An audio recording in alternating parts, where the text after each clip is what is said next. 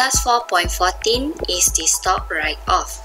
To record our stock write-off, we click on the stock and then stock write-off. So to create a new stock write-off, we click here and then we need to put in the description why we record the stock write-off. So the description, for example, we record because of the damaged item. So the description we put in here and then we put in the date. So the date is on 5th of May. After that, to key in the item, we click on the plus sign and then we choose which item is damaged. So the item that is damaged is ACL 001 and we put in the quantity only 1. So after we record this, we just click on save button.